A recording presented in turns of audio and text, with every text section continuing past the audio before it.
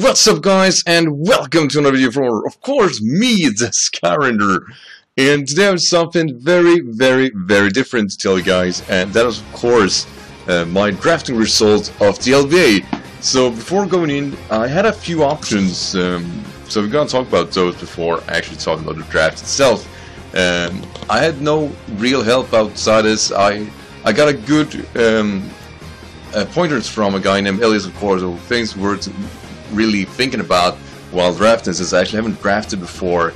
So I was really excited. I had a list prepared where I try, instead of drafting the best mons, I was trying to draft typings, and I think that worked out really nicely. First start off here was, of course, Thunderous, as you guys see on the screen.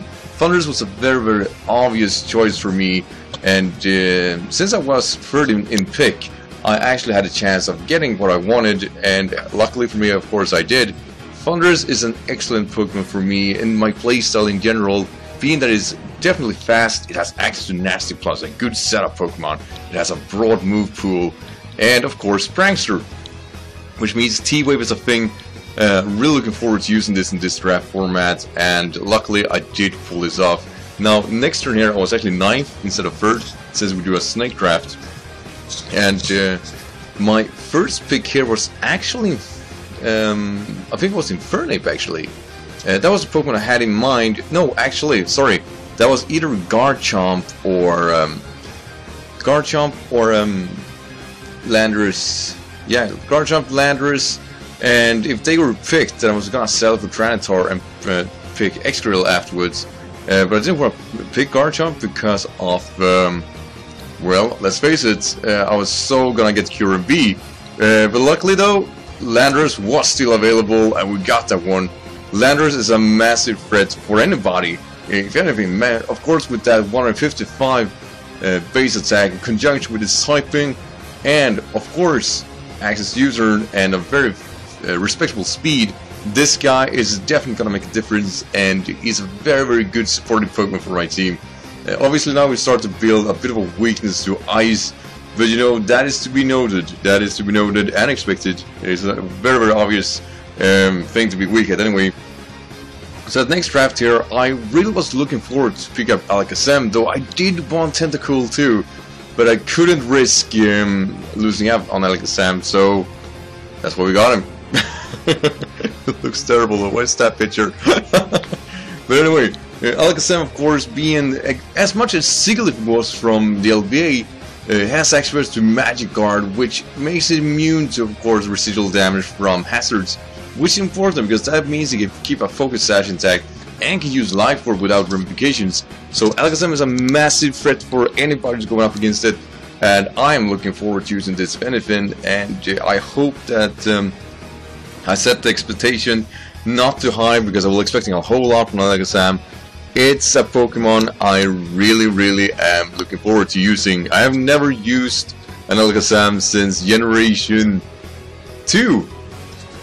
That's right, that's actually kind of scary. Kadabra I used a lot though.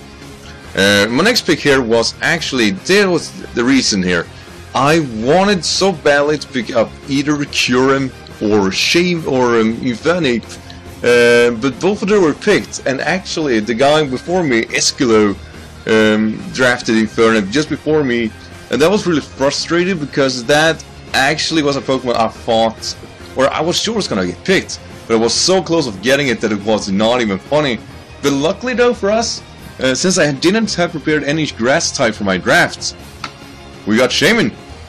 Hell yes.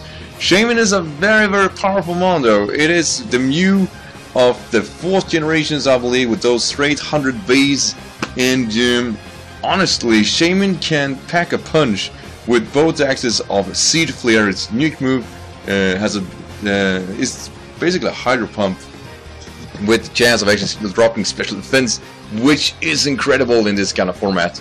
And of course, Earth Power, Healing Wish, Calm Mind, Psychic. He can fend his own. It's an incredible good Pokemon, and I'm definitely looking forward to using it. Now, my pick for the C class, or D, sorry. It was D, right? Yeah.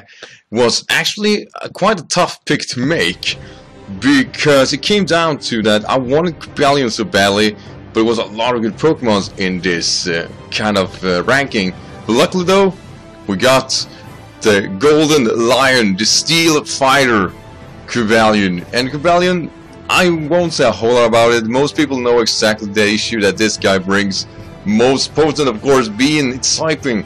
It's a fairy killer, it's a normal typing killer, and it has very few flaws, and it has access to Stealth Rocks and Volt Switch. It seriously is one of those Pokemons that just keeps coming. It's so hard to deal with. Even if you prepare for it, you're not very likely to outspeed it, and that's one of the biggest issues with Cubalion, is that it's so fast. So luckily we get draft that, and really now I have no more thoughts about that. That's what I was going for. At the last ranking though, the E rank, we actually had a bit of an option here, because I actually could get Emboar, which was a Pokemon I wanted to draft, together with John Mega, which obviously we didn't get because, well, obviously we're 9th pick, so it was not very likely to get that one. But I actually didn't have a Poison type or a Dark type as of yet, and I didn't want to pick Pangoro because I already had a Fighting type, with being, of course, the Cubalion, and I didn't really want to have a Fighting type that was weak to fighting moves. Like one is enough for me, and we actually decided to take this guy, Drapion. And Drapion is actually not such a bad pick. It's probably the most defensive pick I made in total, and it's not that defensive. I'm actually a very, very aggressive T overall, but Drapion still massive threat for any fairy Pokemon. If anything, he can deal with a lot of threats, and being that it's naturally fast with 95 base, this guy is gonna get a lot of showtime, I believe. And of course, you know, it is a great hazard setter, and it's a great toxic soaker. So this guy, definitely looking forward to using this. And yeah, it was a very, very easy call to make. Now, in the last round here that's gonna come, I was so hoping for that I was going to draft Kyurem B. Obviously, since we're third pick and it was Greninja and Kyurem B, it was a bit unique. They could not be dropped into round 7. We do not get these guys, and that sucks a lot. But an option we have here, and something I was going for, was of course the best ghost type I could think of, the Gengar. Oh hell yes, we did pick up this son of a bitch. And Gengar, I mean, there is no words to define this Pokemon more than hell yes. This could definitely help out. It was between Keldeo and Gengar, but Gengar came out on top just because of the typing. Ghost, Poison, pretty intimidating, pretty tough to deal with. And together with the Drapion, they actually help each other just perfectly. So looking forward to bring both of them in battles in future. And next pick was actually a bit of a tough one to make, because I knew that, like I said, Tentacool, we missed out on that. It sucked because I wanted Alakazam. So we actually took another B rank Pokemon, and a Pokemon that I didn't really want to pick, but I was now in a position where it was probably my best call. It was either that or Kabutops, and Kabutops, while good Pokemon, it doesn't necessarily help me in the long run. So freaking Empoleon is gonna come in here, and Empoleon has been a very, very nice niche Pokemon for me. Use it very often in UU. Defog is surely a move that is worthwhile mentioning, but the obvious need for this Pokemon is actually that it has access of being a stealth rocker. It could be a defined wall with roll in the face, of course, and it can actually be a potential setup sweeper. So a lot of good things come with Empoleon, and I'm looking forward to using this one as battle, if anything. Next pick, and round 9 Pokemon, was actually Tyrantrum, but we actually didn't make a drop for that because the trainer I'm actually gonna face here in the first week dropped it, and the thing it dropped was Kyurem. Now, for you people who doesn't know, or I'm only saying like 3 times already in this video, we did have a desire for Kyurem B. Now, Kyurem, the regular form, is just the next best thing. Kyurem, very, very powerful, very, very good stab moves would be in that. Having an ice stab on one's team is super, super, super important. And in contrast with that, I'm actually fairly weak to Kyurem, and meanwhile, this guy, I needed to take this. I needed to have these used my own. This Pokemon is not a Pokemon I want to face. So Kyurem, getting that one, super important, and it also filled the void of the types that were missing. So now it comes to my Mega pick. I'm just gonna switch that out. Wait, Mega DNG, boom! Done! This was a Pokemon I was going for if Mega Altaria was gonna be picked, and sadly, yes, Mega Altaria did get picked, and that sucked. But obviously, since it was a nice pick in the round here with Mega Pokemon was coming, it's not that bad. It really isn't. It really isn't. I was fairly glad I got the energy because that meant that I can actually pick the Pokemon that's gonna synergy with this guy. Just great. But honestly, I did not have a Rock typing and I did not have a Fairy typing, so getting the energy was a major win from my side. And the energy is gonna be a tough Pokemon to most people to actually deal with. It is super powerful. It had Magic Bounce, which is an incredible ability to have if you, like me, only have a Defogger. And that's really about it. I love it. I think it's great.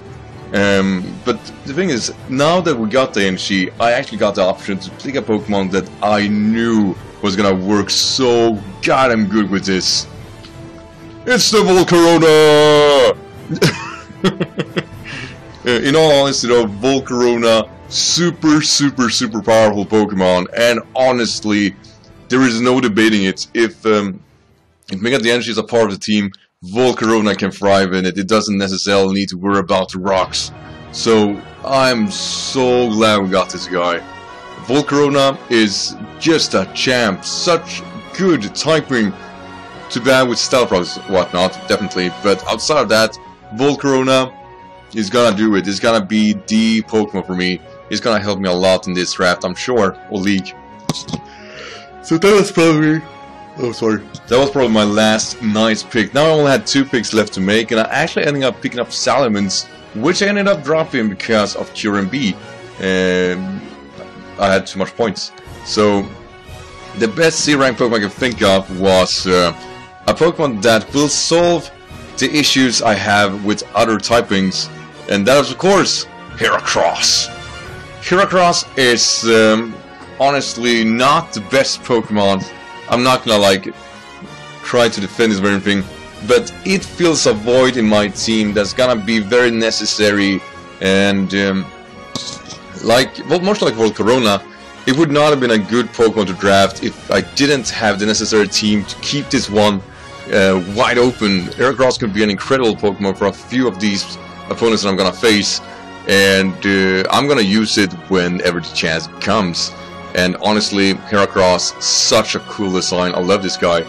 And for the last pick was actually, and this is actually kind of bad because I was going to pick Stoutland because we are, after all, the Scandinavian Stoutlands.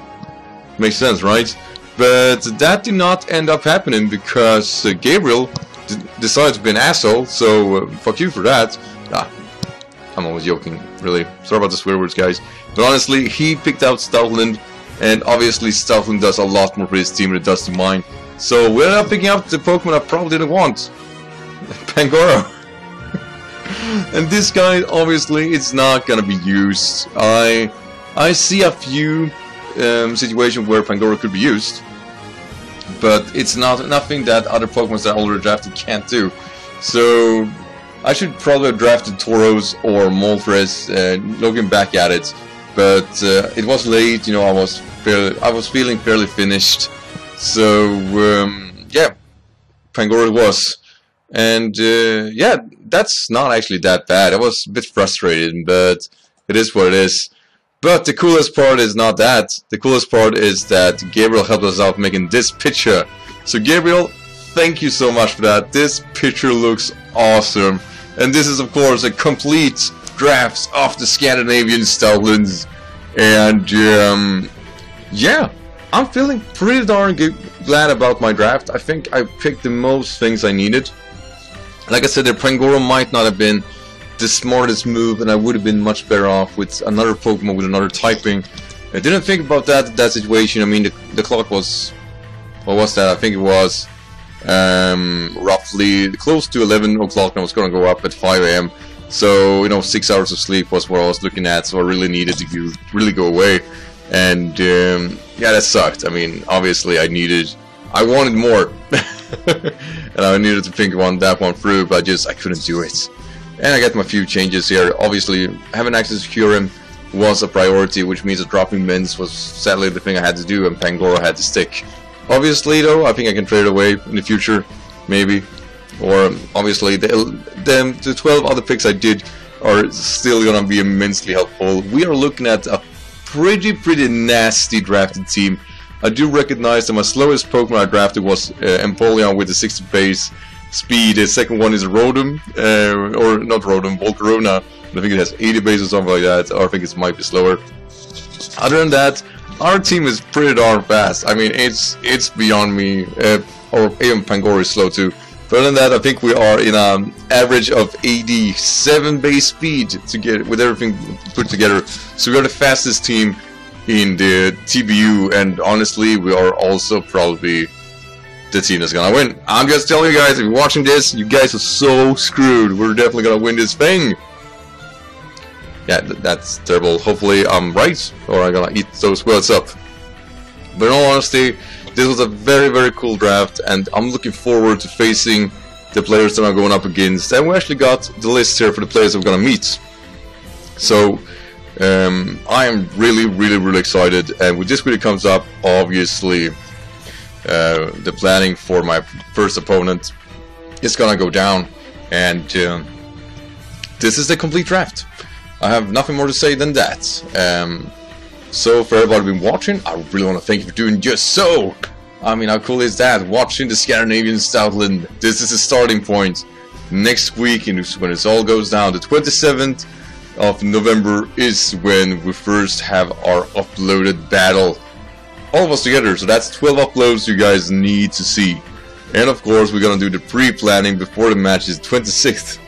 And that's gonna also be just as exciting. So I hope you guys really enjoying this, and I'm gonna try to link everybody's channel down below. Make sure to sub to every one of these, because this is going down. If you want to see everybody else's team, that is the way you're gonna get to those draft analysis. So make sure to check these guys out. So with that in mind, guys, I want to thank you so much for watching, and I see you of course in the next video. And I'll tell you guys, take care, and remember, the sky is the limit. At Scandinavian Stoutlands. And I'm out. Bye.